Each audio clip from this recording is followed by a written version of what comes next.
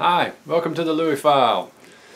Have you ever felt as though no one believes you, no one wants to be around you? Maybe your own family has told you to stop calling, stop coming around, I don't have time for you. You know, I've known lots of people that have done things that have messed up their lives. They've gotten involved in drugs and alcohol and several marriages, and you know, maybe they were stealing things, or you know, you can name lots of stuff that over the years would wear on someone's family and friends. And you know, there comes a time when you have to say enough is enough, and it's a thing called tough love. When a mom or a dad or a brother, someone has to say, you know what, I just can't help you anymore.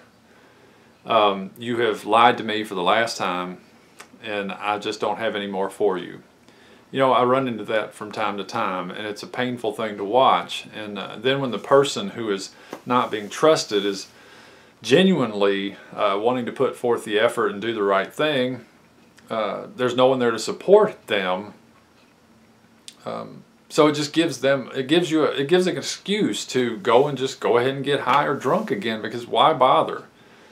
You know, the Bible tells us that Jesus was acquainted with grief, and that in Hebrews it says that he was tempted at all points, yet was without sin, and that we have a high priest that can sympathize with us because he understands our weaknesses and our troubles. You know, I was thinking about some of the stuff Jesus had to deal with that we don't always think about very much. You know, in John chapter 7, his own brothers, it says, didn't believe in him. You know, I was going to read you a couple of scripture here. You know, in Mark, let's see, Mark 3:20, starting at verse 20, it says, "And he came home, and the crowd gathered again to such an extent that they could not even eat a meal. When his own people heard of this, they went out to take custody of him, for they were saying, he has lost his senses." Basically, his own family was saying Jesus had lost his mind. So they went out there to get a hold of him. They were going to put him in custody, I guess. I mean, that's quite alarming to me. You know, you think about Jesus being sinless, you think about him loving and forgiving and healing people, but, you know, the other side of that is that there was a lot of people that thought he was nuts. You know, the religious leaders thought he had a demon. They said, you have a demon. Thought he was delusional. I mean, so sometimes when you are walking in clarity, there's a bunch of people around you that aren't. You know, and to you, your conscience is clear, your mind is clear, you're being honest and open and walking in the light. But other people aren't, and they're looking at you thinking that you're the problem. It's quite a remarkable thing. But I wanted to end with one more passage, and it's found in Matthew 12:46 through 50.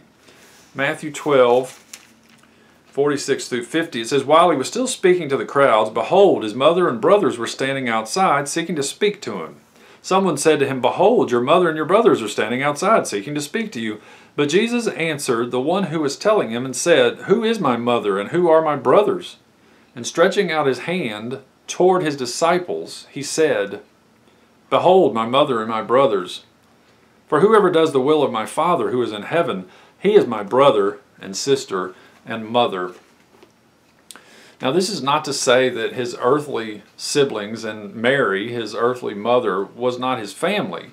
But I think that this is just showing us that when it comes to allegiance, when it comes to real family, it's a spirit family.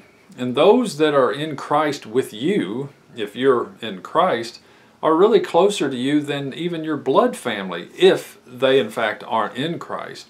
Now, of course, if they are, then that's great. But sometimes we have to make decisions and choices to go with God and what He's doing, even when our family wants to ostracize us. Now, I started this video talking about people that had been in jail and drugs and all that kind of thing. That's a little bit of a different reason to be put out. I understand that. But ultimately, the feelings are the same. The feelings of rejection and the feelings of misunderstanding, the feelings of lack of trust.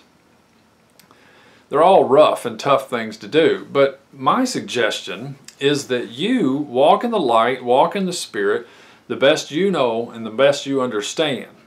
And then you let God sort out the family. You let God sort out the others. And He will draw them to Himself, and maybe even by you. But what you do is you just rest in what God is giving you, and you wait. You wait.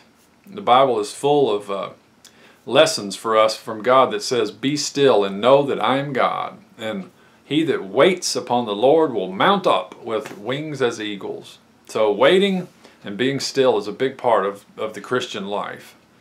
So that would be what I would say to you. If you're having troubles convincing somebody of your sincerity, wait. Be still. Just trust God. He'll fix this thing. He will work it out. And if He doesn't, you just work on keeping your conscience clear, the best you understand. Let the Spirit of God be your guide, and He will guide you. All right. I'll talk to you later. Thanks for listening.